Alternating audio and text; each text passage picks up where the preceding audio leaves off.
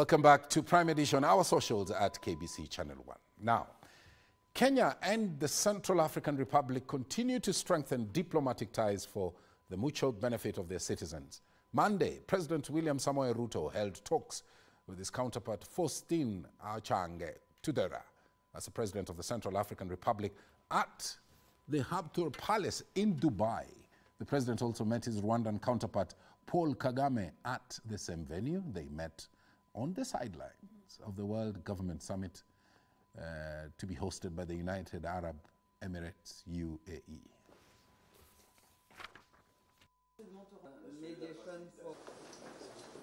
Okay. We have been there and it's everywhere there. But even for our